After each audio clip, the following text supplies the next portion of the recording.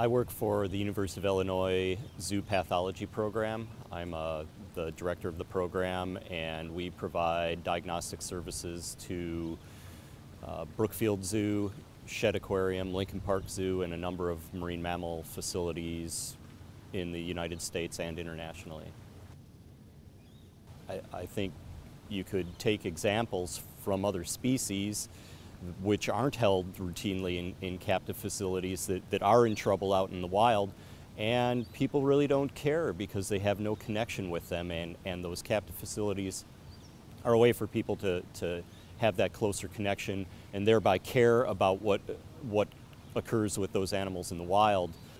I think it's important for people to make a connection with marine mammals in the setting of those captive holding facilities,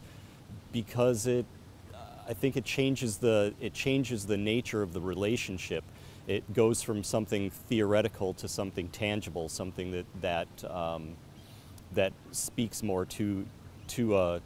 especially perhaps children than seeing a educational film, as it were.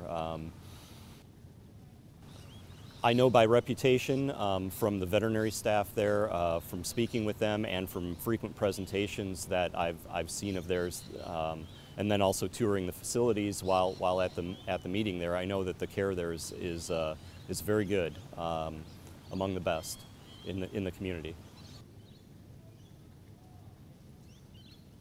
I think there are several things that could be discussed insofar as people wanting these animals not to be in captivity. We are trying to deny some of what is habitually our species' predilection for trying to understand and through understanding appreciate some of these other species that we share the planet with. And I don't know that those individual animals and those groups of animals in the wild would be any better served by us being ignorant of their condition and of their medicine and of their diseases and the things that we are gaining from keeping these animals in captivity that are applicable to animals in the wild. Should we ever wish to, for example, intervene in a disease outbreak in one of these free-ranging species without any knowledge of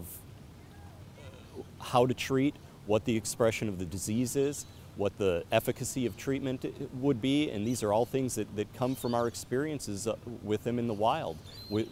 You would be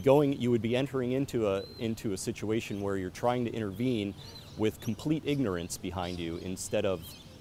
a toolbox full of experience that affords you a cogent way forward.